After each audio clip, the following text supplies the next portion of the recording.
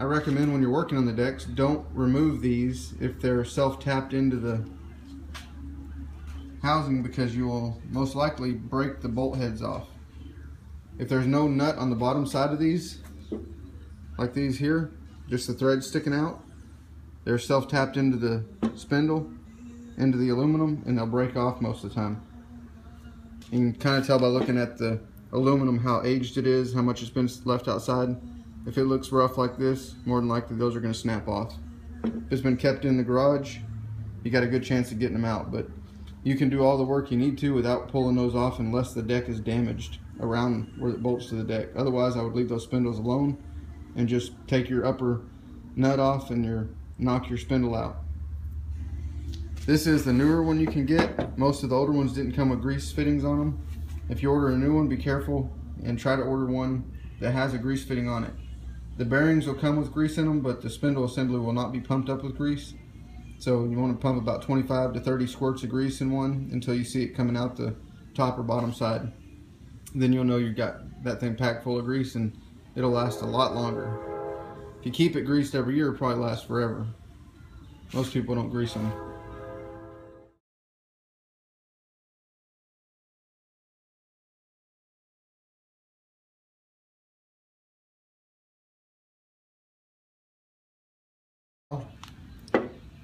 Has the two bolts and the center, large center hole. Here's a new set of blades for the older setups with the 3 holes in them. And these brand new on Amazon are about $26 to $30, somewhere in that price range. I got these this time for $26.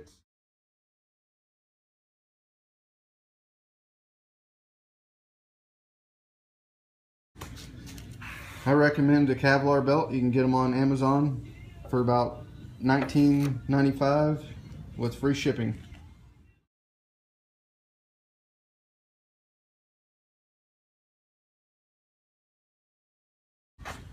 And then this is the large idler pulley. You can get these for $13.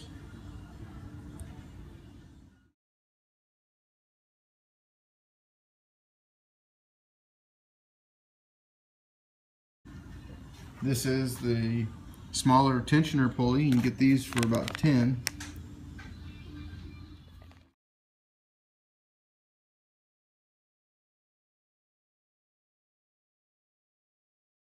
And these are the deck repair rings. If you got serious damage like this,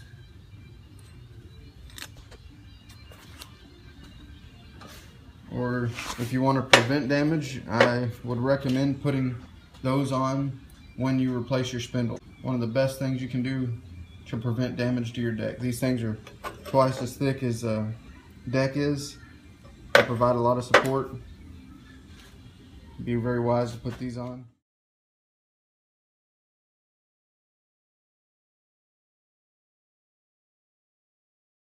This is the newer model 7-point star blades, and they're a little bit more expensive. I don't know what the difference is, but they've got to have more money for them because they're new probably.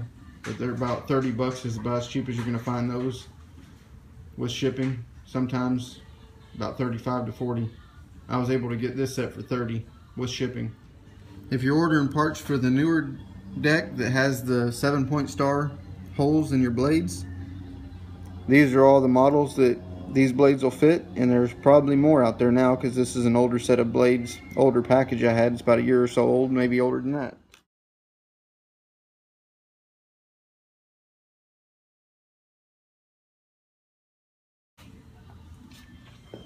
But that's some of the parts you might need for dealing with these John Deere 42-inch decks.